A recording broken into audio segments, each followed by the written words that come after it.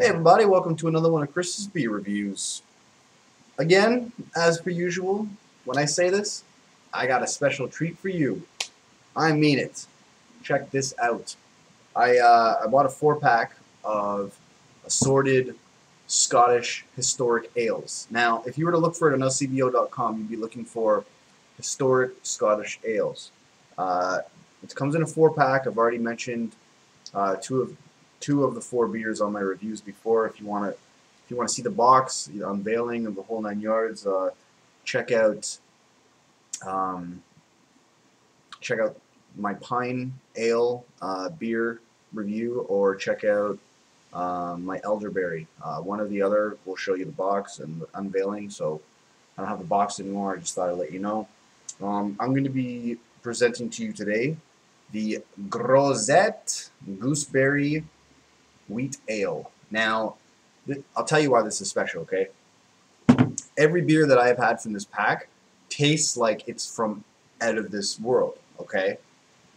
I've had beers from all around the world, and for some reason, these beers that are coming from Scotland actually completely taste different from any other type of beer that I've ever had before, so they're really, really special to me.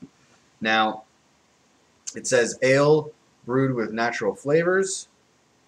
It says that it's 5% ABV. It's a 330 milliliter bottle. It's a product of Scotland, like I said. And I'm just going to read you a brief little thing on the back here, just to let you understand what we're up to here. It says, "Old Scots for gooseberry, from the Celtic Grozet. Since the 16th century, Scots monks and alewives have brewed special concoctions from a blend of malts with spice and ripe gooseberries. Bringing together these various ingredients in a beer, the brewer attempts to offer a drink which is refreshing, full of flavor, and pleasure to consume.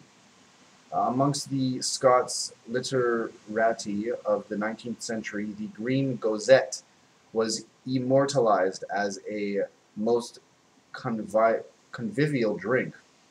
Best served chilled," which is exactly what I did here. The Grozet may become slightly hazy once chilled, due to a natural fruit and cereal, which is very cool to add onto your beer. Special thanks to Glasgow School of Art for making this label design. A project for third-year students. Label based on first millennium Celtic maize design. So that is actually pretty cool. Now that they're talking about that, as you can see, very cool. Just like all the other 4 beers, you got the same cap.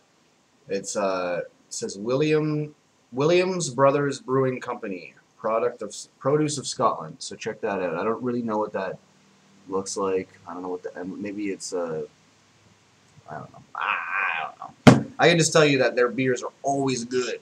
So, there we go. Got a little lighter here. I'm gonna pop it open for us. Done. That didn't open very well. I'm kind of worried about whether the beer is still good or not.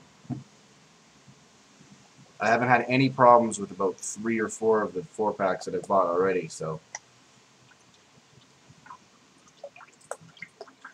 Oh no! I think I was right. You see that? No carbonation.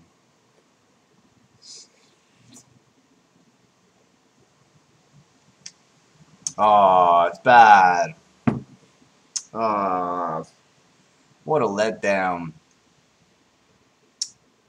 Huge letdown. Alright. That's a letdown. Gotta shut her down.